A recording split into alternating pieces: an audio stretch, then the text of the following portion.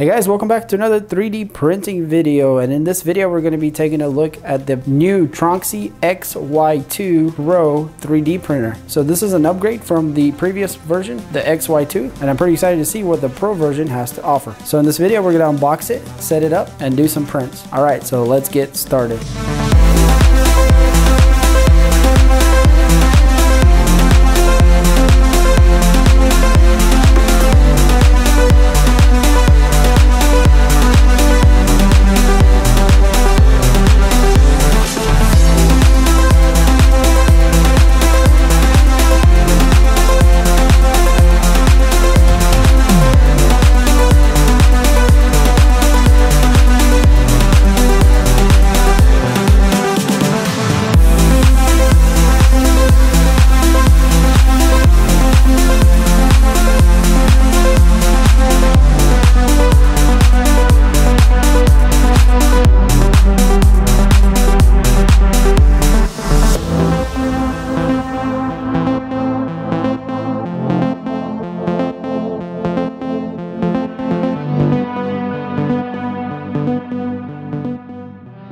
Alright guys, so this is the box that it comes in, and it's quite a large size box, but I wouldn't say huge or anything. Here are the dimensions in centimeters. It's 5148 by 23. So, and this printer did come all the way from Hong Kong. So let's get the box open. I already cut the tape.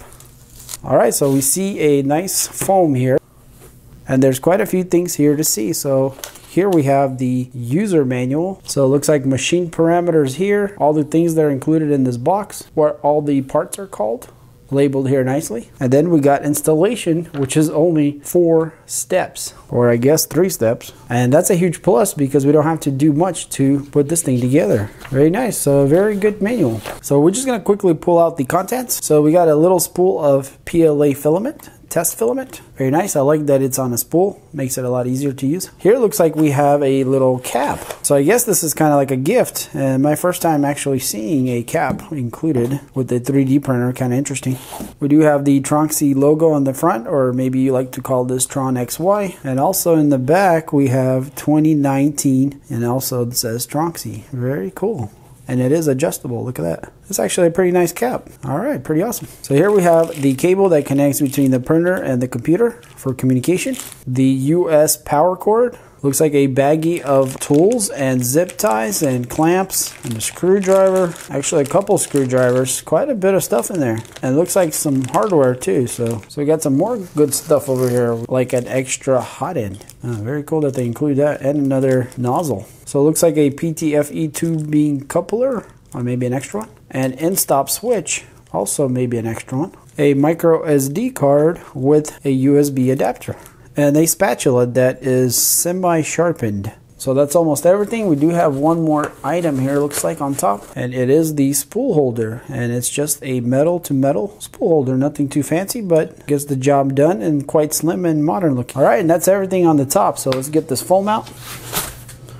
Alright, and here we see the upper frame of the printer, which is the gantry, all assembled looks like, and it's got quite a large chunk here on this side. And also I'm noticing here we do have some kind of leveling sensor. That's really cool. We're going to check out all the details a little bit later. Alright, so we got more foam. As you guys can see, this thing is packed quite well. So here at the very bottom we have the base. It looks like this is the bed here. Okay, so I think this is a fiberglass bed, and I think this is just the way it goes, and that's the clips in the bag that we saw actually clip it to the aluminum part here. So I guess it is a semi-flexible bed here that you can pull off, you know, and pop your prints off. So this is a different way of doing it compared to making a magnetic bed, you know, that is vulnerable to becoming weak with lots of heat, but this will not get ruined from heat. Alright, well that's pretty cool. So we should be able to just lift this thing up just like that. And that appears to be everything for the box. Alright, so I got the base of the printer here out, and let's take a closer look here. So this is the profile, and what I'm noticing here is it does sit higher off the ground a little bit because it has these really nice huge rubber feet. So if you guys can tell, they're quite large and kind of squishy. So the printer is quite thin itself, just the rubber feet make it a little bit taller. So we do have all of our electronics mounted. On the bottom here you can see the power supply, and then our main board is over here. It's quite a nice looking layout. So we got our main cable here tucked away. So what it looks like to me is we only have this one cable here that will connect to everything. So there's not a bunch of extra cables that need to be hooked up. This looks like the only one maybe. And also, if you guys can see here, the LCD screen, the touch screen, it's actually mounted here underneath, I guess for shipping purposes. If we go to the other side, we can see here that there's a couple T-nut bolts that we need to loosen to release this. So I'm gonna open up our bag here of tools. Looks like we get a little flat screwdriver, a really nice Phillips screwdriver, a huge Allen wrench, and then a little pack of smaller ones. Looks like hardware that we're gonna be needing. 4 clips that we'll need to clamp the bed, a wrench to adjust the eccentric nuts, and some zip ties. All right, so I got the wrench that we need to loosen up the screen here. So it looks like they do this from the factory to keep the screen safe, and it is already connected, so we don't even have to connect that. So all right, and so that should just pop out. And here guys, you can see we have quite a nice large screen. Let's go ahead and pull this protector off with a logo under there. Very nice. All right, so before we continue to the assembly of the printer, let's go ahead and see if we can flip this thing around. So I want to take this little cover off here in the back so we can see the board behind that. So there's 7 bolts holding it. And here we see the inner workings. So we do have the AC power coming in here that is fused and has a switch, on and off switch. And here we have the power supply. And you can see guys, all the cables are crimped correctly and everything looks good. All right, so let's take a closer look at the board here. So we do have the main cable that comes in, and then we have like this junction board that, you know, separates all the cables to where they need to go. So it looks like our stepper drivers are all right here, and they are synced. Looks like they are soldered to the board, so they're not removable. We do have a couple more sinks here, and it looks like we do have an ARM processor, and it's got a sticker on top of it. So, and we do have a cooling fan here that blows on the board. Alright guys, and that's what our circuit looks like here. So we do have a 24 volt power supply here. And while we're looking at all this, we need to go ahead and check if this thing is on the correct voltage settings. And the voltage switcher is right here underneath. It's kind of hard to see. But this one here is already switched to 110, so we're good to go. So make sure you check that on the right voltage before you continue with the build and, you know, forget about it later. So I'm just going to put this cover back on and we'll continue with the assembly. Alright guys, so we're flipped back around. Let's go ahead and check our bed. So the first thing I like to do is I check the frame, make sure it's straight. So this frame seems to be very straight. So this really huge Allen wrench that they provided is actually for the frame bolts here. We can go ahead and check it, make sure they're nice and snug, and these actually are not. When they do snug them, maybe they don't snug them hard enough, or just over time they loosen. So you might want to go around and snug that up real good. But these are actually quite a bit tighter than the front ones were. And that's it, so we know that's good. And by the way guys, we have really large rails here. There are 40-40 rails that run across here, and then we got the metal frame back here, and in the front we got a 20-40. So it's a really strong square that's not going to shift or flex. So the next thing you want to do is you want to check that this rail here is nice and tight. Now because this rail connects on the ends, this is a much better design than when they connect it in the middle here somewhere that's more vulnerable to shifting. So but we're gonna go ahead and tighten that up too. What you're doing is checking, making sure everything is nice and snug, because once you get this thing all assembled, you're really not gonna go back and do all this. You might as well take care of all this in the beginning, so then you can just enjoy the printer. All right, so we checked all our bolts on the frame and they all look nice and snug now. So the next part I like to do is the bed. Most of the times the bed is not going to be perfect, and this one is not. It's loose for sure. And not only the bed guys, but the belt here is also completely loose, so we need to tighten the belt also. And the way the bed adjusts is just on eccentric nuts, and they're usually on one of the sides. The other side doesn't adjust, so you're going to grab your wrench and you're going to just turn the nut until you feel it getting tight. So once you feel it gets tight, you can loosen it up and just keep tightening and loosening it until you get it just right. The way I like to do it is I like to snug them just a little bit till there's no play at all, and then I'll back it out just a little bit. So the ideal way is that the roller is as loose as possible, at the same time does not have any kind of movement or any kind of play. And when it rolls, it should feel really smooth with no jumps or any kind of jitters in the bed. If you feel any kind of like hanging points or jitters or like catching points, that means you got it probably too tight. So it looks like I got my hair pretty good. I'm pretty happy with that. All right, so let's go ahead and tighten the belt. And the way we're gonna do that is here up front, we have 4 little Allen bolts, and all we're gonna do is just gonna loosen them. So once we loosen those, we can just pry on this bracket here just a little bit to the front, and once you get that a little bit tight, you don't want this tight either, you just want this barely, you know, tight. So when you're adjusting this bracket, you might have to move one end, you know, back and forth like this, and then the other. You do need to line up the belt with this pulley where it's, you know, right in the center, so when you move this thing, it's perfectly aligned.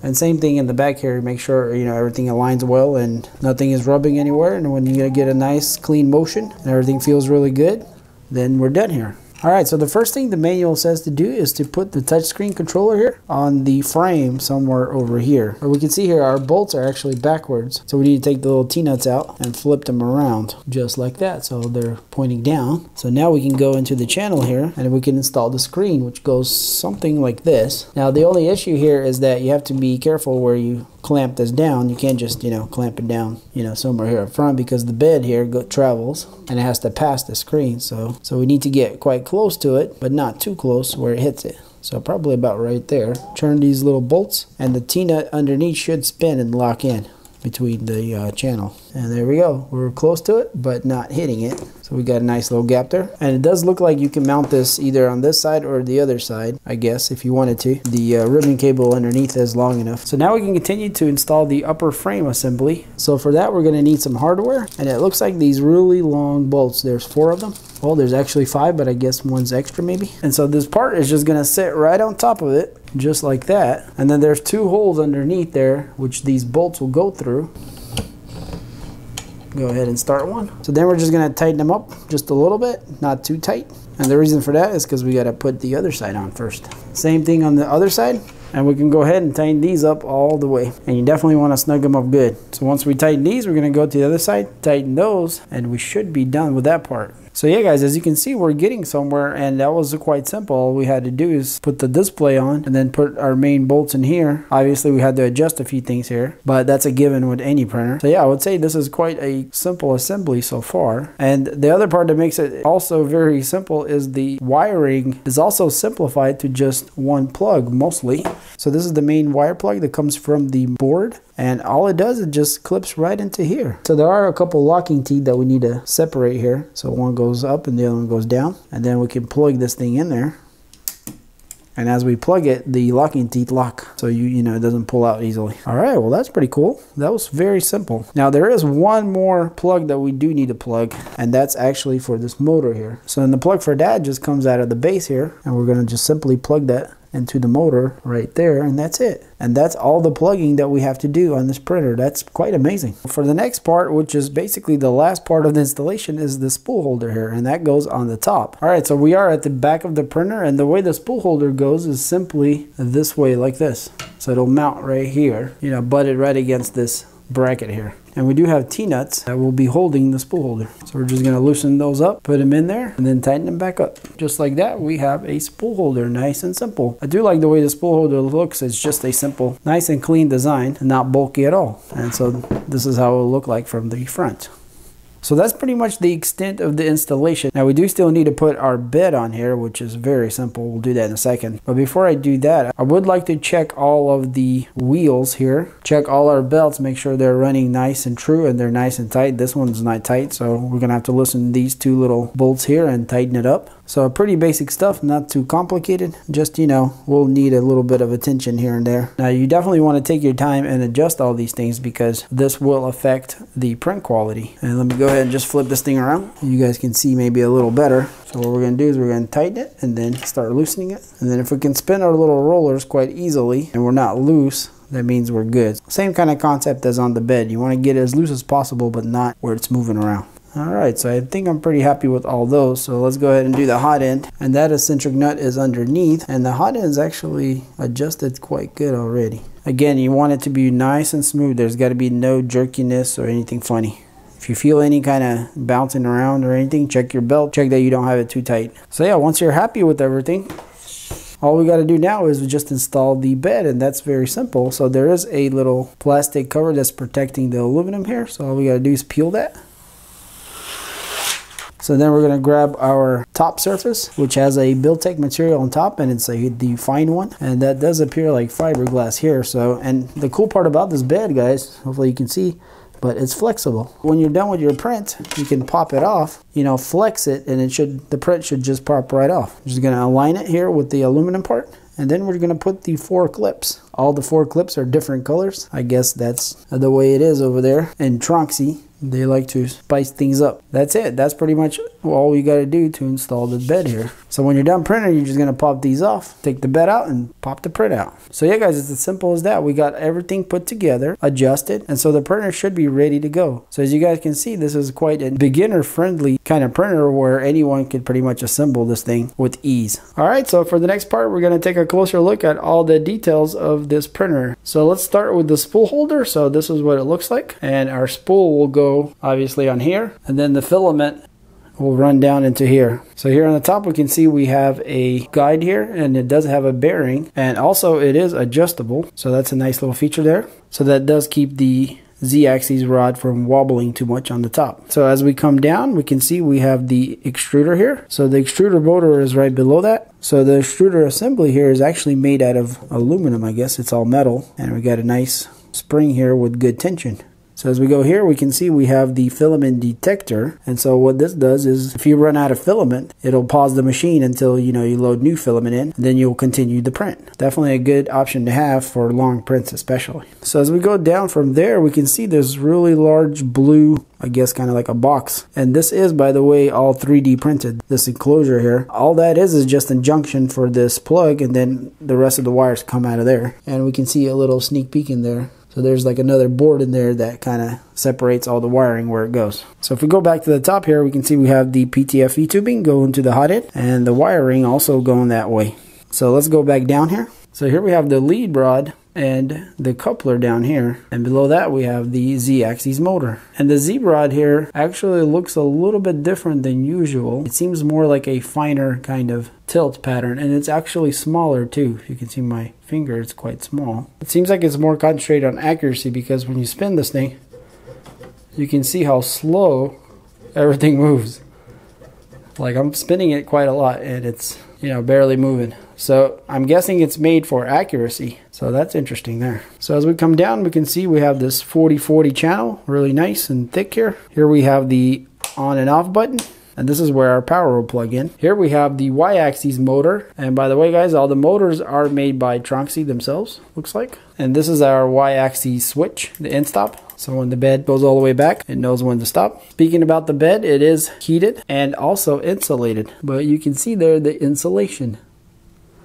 So that's a huge plus, because we're going to be able to heat up the bed real quick. And also, guys, the wiring is soldered straight to the bed, and they just have it zip tied here to the corner of this channel here. So now this wiring here coming out is a little bit wonky, and the reason I'm saying that is because if we look at it here, if we go back, it's fine, but if we keep going forward, you can see it's kind of like just kind of dragging everywhere. You can see it's hitting this motor, kind of pulling on it. I think they could have done a little bit of better job here, and maybe it's just this one here. Tubing here needs to be a little bit fixed. We should be all right either way. The wires are protected, so they should be just fine. So, all right, so if we keep going this way, we can see we have some vent USB connection to the computer, and beside that, there's a micro SD card slot. So this is where we put in our SD card when we bring in the files to print. And obviously we have two options. We can connect it to computer and print straight from there, or use the SD card. And if we go up from there, we can see the printer information. So we got the brand, the model number, PLA.ABS printing, the diameter. So here's the print size, which is 255 by 255 by 260. And that's actually a pretty good size for most printing. And we do have a 360 watt output on the power. All right, so if we keep going this way, we can see that there is the display. I like how they have this plate here covering all the electronics. It looks really clean. So the little ribbon cable does come underneath here, and it kind of just, you know, is underneath. So maybe this will be a good idea to strap it around something. And that's how our screen looks like in the front. Very nice. So let's go up from there and look at the hot end assembly here. So we do have like a little sticker here. We got hot surfaces, don't touch, high voltage. So this is where our PTFE tubing comes in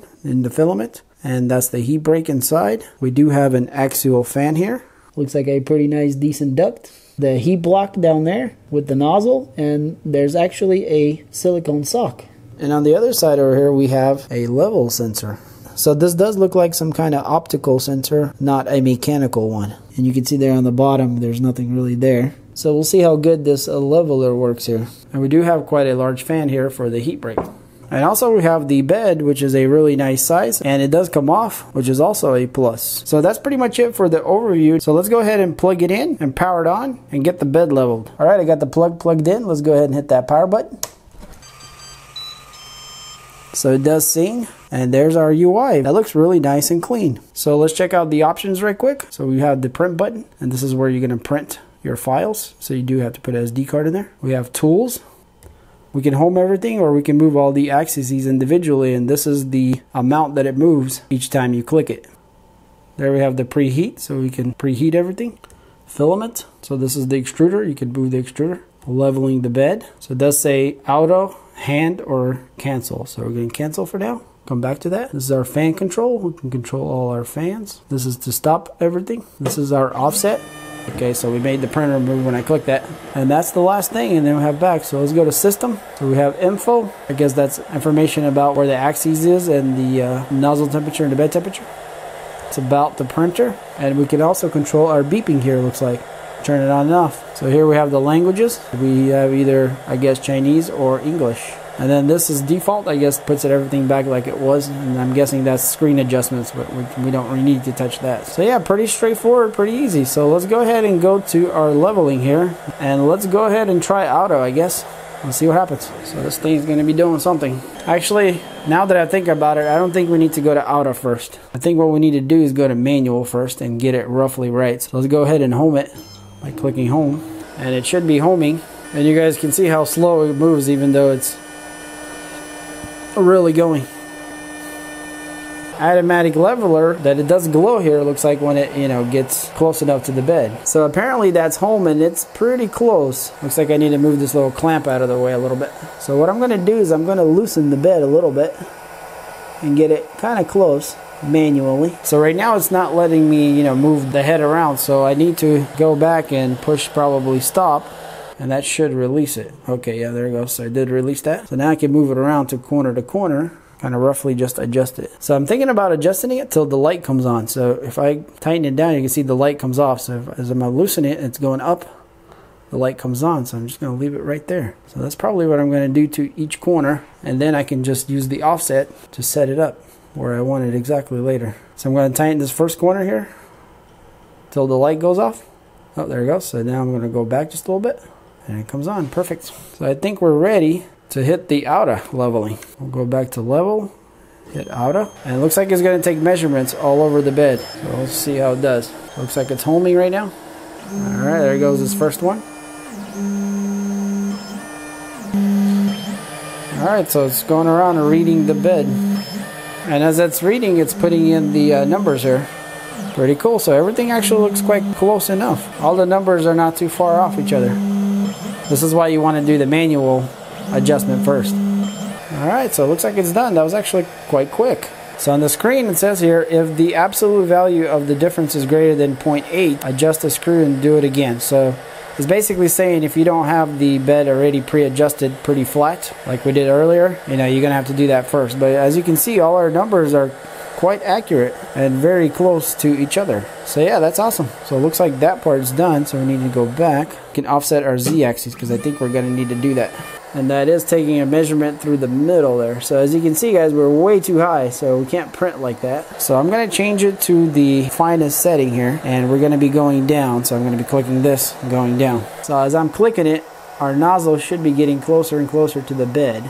So that looks pretty good to me. I'm not sure. I don't want to be too close, so let's start off with that. That looks pretty good. So I guess once you get that where you want it, you're going to click the green button here, set Z as 0, so it'll know be there next time. And there we go. So now it's saved the position that we have it at right now. All right, so I want to move up the Z a little bit, and then we're going to go to preheat. let's go ahead and warm up our bed and nozzle. And so the way it works is when you click it once, it goes straight to 214 there, and here 61. So we can adjust that. Let's say 258 on the bed should be good. So you don't have to keep pushing it, just jump straight to where it needs to go pretty much. So, and I don't know if you guys can hear, but the fans are both running right now. So they're not loud or anything, but they're definitely, you know, you can hear them. We do have that fan right there that's running, that it's pretty audible, and then this one here also. So it looks like our bed is getting hot quite quick. Let's see where it's at. 53 on the bed and 167, 170 on the nozzle. So yeah, it's heating up really quick actually. It hasn't even been a minute yet and we're already there pretty much. So I love how the bed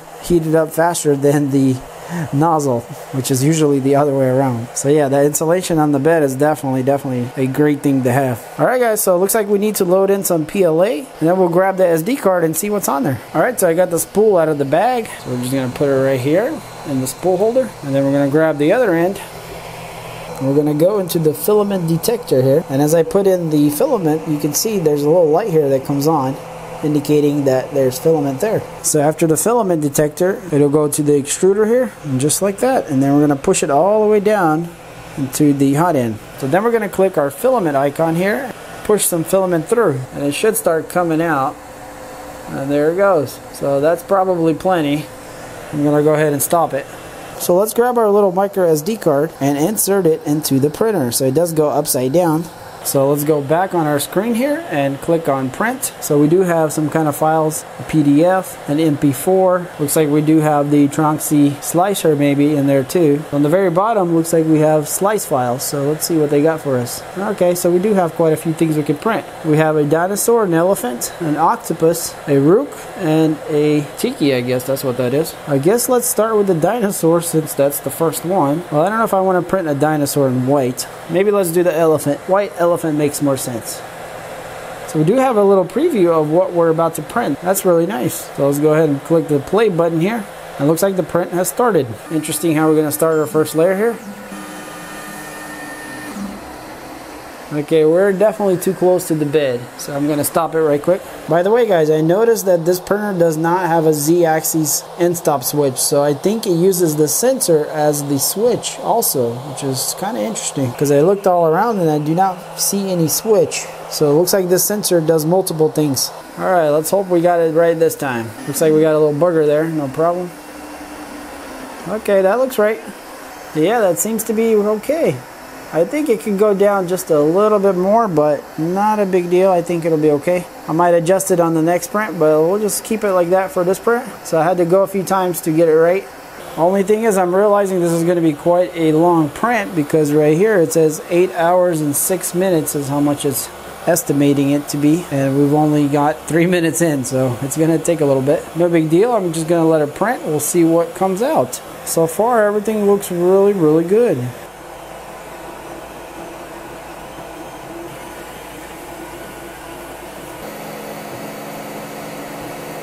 By the way guys, the out of bed leveling is working because the Z-axis keeps going up and down as it's printing. You can see it micro adjusting as it goes back and forth on the bed. So we're looking at the print from the back, and it's doing the second layer now, I think. Looks like our cooling fan is on and everything seems to be doing good. And as it's printing, we do have an option to go in the settings here and then adjust all the parameters that we want. So we have the speed, the bed temperature, the hot end temperature, the flow rate, and the fans here. So if you want to adjust, let's say, the bed, you click on the number. So it's at 45, so let's say you want to make it 50, you just type in 5, 0, and then check mark. And now it's going to be 50. So if we go out, you see the bed is going to 50 now. So really nice and intuitive UI, and quite easy to use. So we are coming to the end of the print, and it's definitely taking a little longer than it thought in the beginning. So we're already 9 hours and 27 minutes. So, but yeah, it was quite a long print, and it looks to be quite a successful one too. Well, once it's done, we're going to take a closer look, but I do see a couple imperfections here and there. It's working on the very top part, on the nose, I guess, or the trunk. Alright, so it's officially done, and looks like we got 9 hours and 29 minutes. So let's check this little elephant out. Well, maybe not so little. Alright, so this will be a good time to test out the flexible bed. So we're just going to take these little clips off, and now our whole print can just come right off. So this is a super nice feature to have here. And so all we got to do now is just flex it, and the print should just pop off, which it pretty much did already. And check out our bottom, it's practically perfect. Yeah, I really like this style bed. Alright, so let's take a closer look at this elephant. I do have to say that the bottom part of it actually turned out perfect. The layer lines and everything looks pretty much spot on.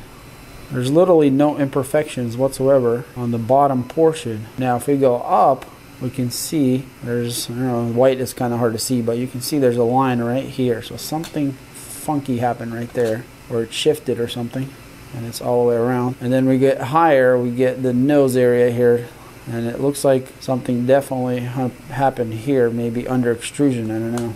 So it did pretty well with the retractions. There's barely any kind of little blobs there, come right off easily. So overall, really nice. Just that one line here messing up the print, and a little bit on the nose here, and the same part on the nose is right on the head also. So not a perfect print, but a very respectable one. So I'm wondering if maybe we had some kind of binding in this area or what happened. Alright, so we got the elephant printed. I guess I'm going to print a few more things that are on the micro SD card, and maybe change out the filament here to different colors. And also I want to slice a few models myself and see how those turn out.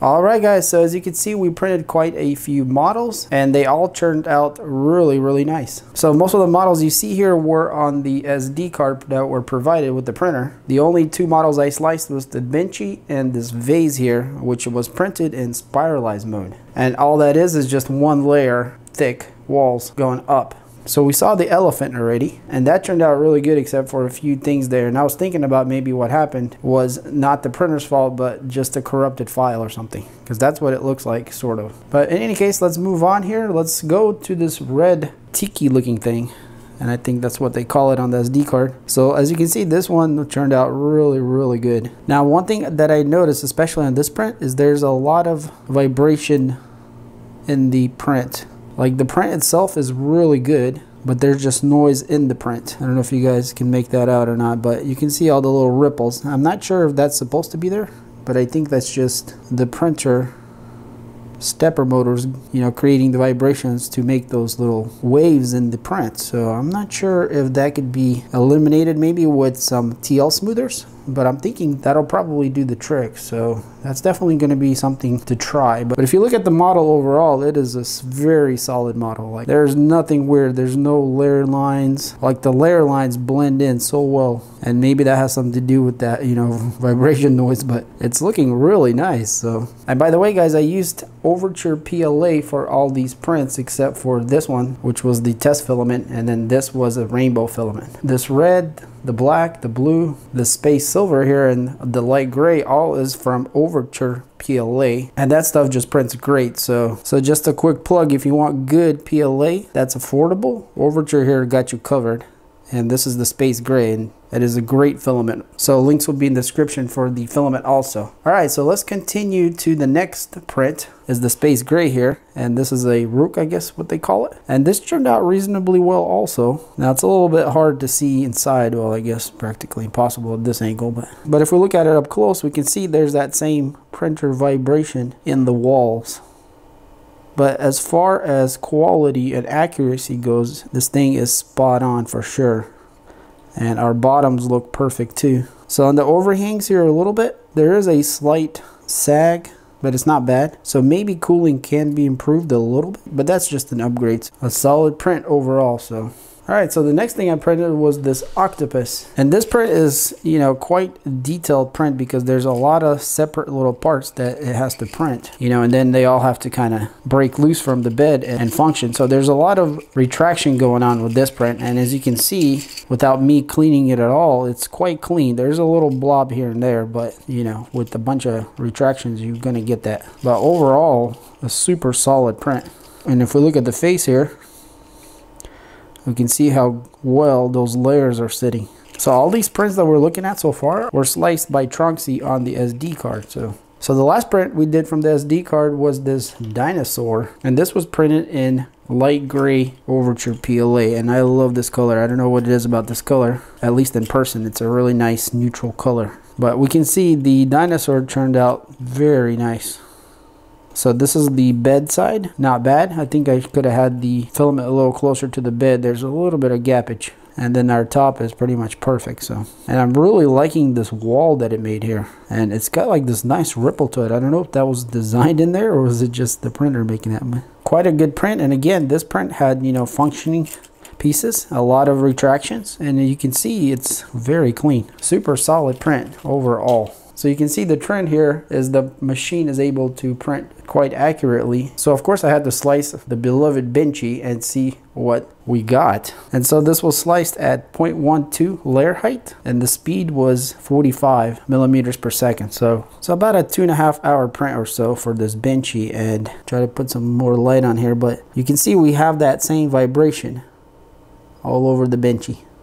But the core structure of the boat itself is practically perfect. So this printer's got excellent accuracy and detail, but it does have the vibration issue here. So now if you do want to try to eliminate some of that vibration, I think TL smoothers will do the trick and get rid of pretty much most of that. We still yet have to try that and see. And obviously our bottom is perfect, and even our cooling looks quite good on the arches there. So overall, I'd have to say this printer can definitely print very respectable prints. And of course, for the last part, I did have to try the spiralized mode because, you know, that just kind of shows how a printer can put down layers. And so I printed this vase here, and it is in a rainbow filament. We can see we got two colors out of it since it's kind of a short print. But we got this nice blue to this lighter aqua blue, teal, whatever you call that color, but it's beautiful. And you can really see the patterns in the vase here of how the print lays down. So again, there's a lot of salmon skin effect from the vibration, I guess, of the stepper motors. But other than that, the bonding is perfect. Now, I was a little hasty of taking this thing off and broke the bottom, unfortunately. I forgot how fragile, you know, a single layer is. So yeah, but overall you can see how amazing this print turned out. So yeah, and that's all of our prints, and I do have to say they all turned out great. So one of my favorite parts about the printer is definitely the removable bed here that you can pull out, flex it to pop the prints off. That makes printing much more enjoyable and much more simpler, and you would only know that if you know, had the hard beds that you had to scrape your prints off. So that part is awesome. Also, I love the UI here. It's got a really nice large touchscreen, and the menus are really easy to go through and figure out, and just a breeze to use. And not to mention all the modern features that this printer has, like filament detection. So if you run out of filament, it'll pause until you put new filament in. Power loss resume. So if you lose power, you can resume the print and continue where you left off. You can change your filament midway. All the necessary things that you need to enjoy printing. So overall, the Tronxy XY-2 Pro definitely feels solid, and it's one of those printers that that you can just throw prints at it constantly and it'll just produce. So yeah, I really think this is a great printer for the value. Would be also a great machine for beginners because there's not much assembly required and it's really easy to get started. So, and they do include the Tronxy slicer on the card, which I didn't get a chance to use. But if you're familiar with a slicer kind of like Cura, if this machine accepts it, you just use what you know. So, and that's another great thing, is it'll accept STL files from different slicers. Alright guys, well hopefully you enjoyed this video of the XY-2 Pro. If you did, then hit that like button. And if you want to pick up a printer like this for yourself, I'm going to have some links in the description. And also I'm going to have some links for this Overture PLA that I used if you want to grab some of that, and it is all from Amazon. So if you enjoy videos like this and you want to see more, I do a lot of 3D printing stuff and there's a lot more to come. So if you're not subscribed, then hit that subscribe button to see more. And as always guys, thanks for watching and I'll see you on the next one. Peace.